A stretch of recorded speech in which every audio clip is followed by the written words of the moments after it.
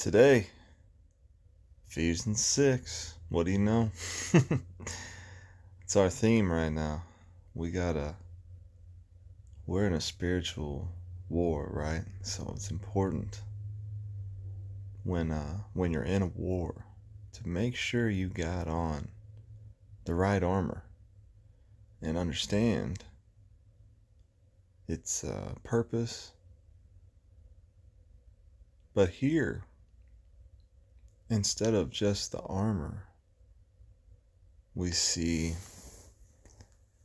instead of something for like just defense, we see a piece of the uniform or armor. I can't think of the word that would be for us to be on the offense and actually attack.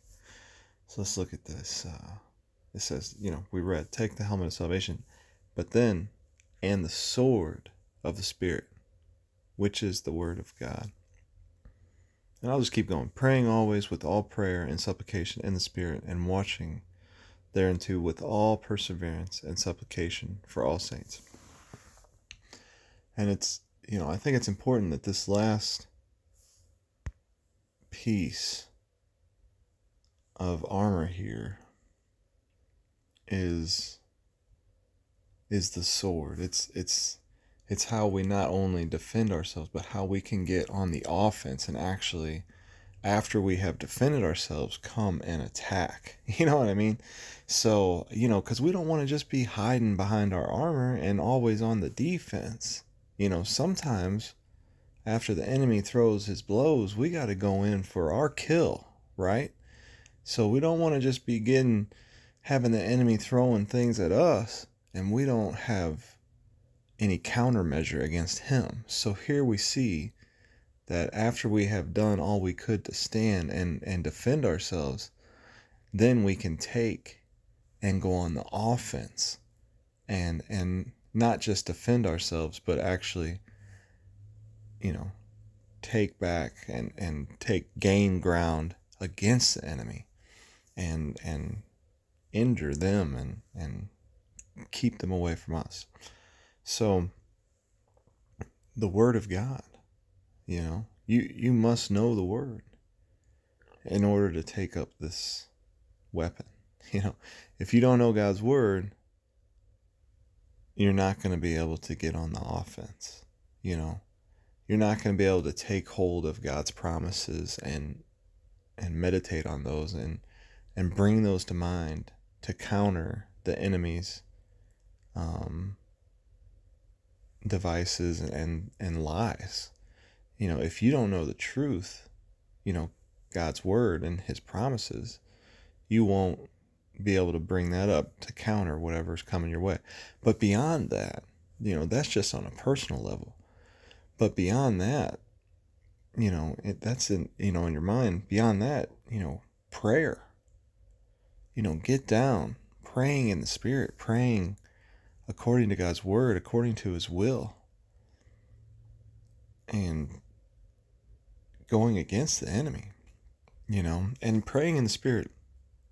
It doesn't mean you have to be speaking in tongues.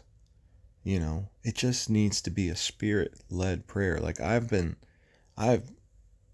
led to pray in the Spirit, where I've just been filled with the Spirit and pronouncing just God's word and his word to me, and word going through me. And it's more the authority than it is even having to be exactly a word out of the scripture. You know what I mean?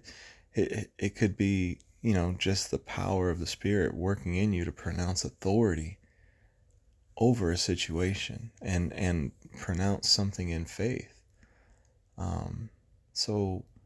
But it doesn't have to be a prayer in tongues, and I know there is prayer in tongues, and that might be, if that's your gift, great, but not everybody has the gift of tongues. It says the Spirit gives out the gifts severally, to every person as he wills, and not everybody has the gift of tongues, and it's okay.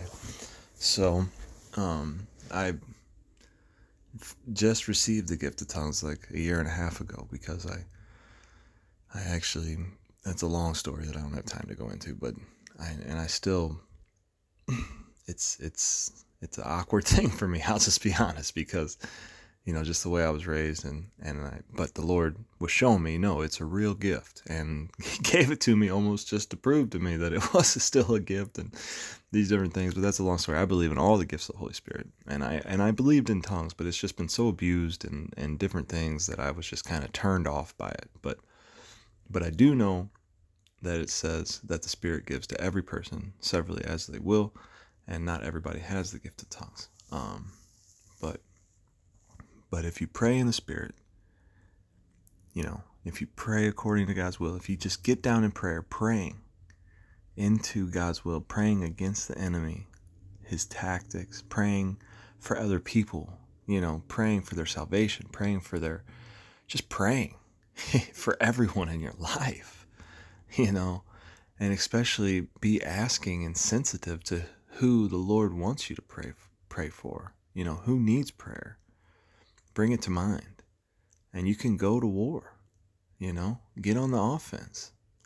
And because the prayers of the righteous avail much, So let's take up the sword, knowing God's word and His promises to counter, but also just praying in the Spirit, praying according to God's will, praying for other people.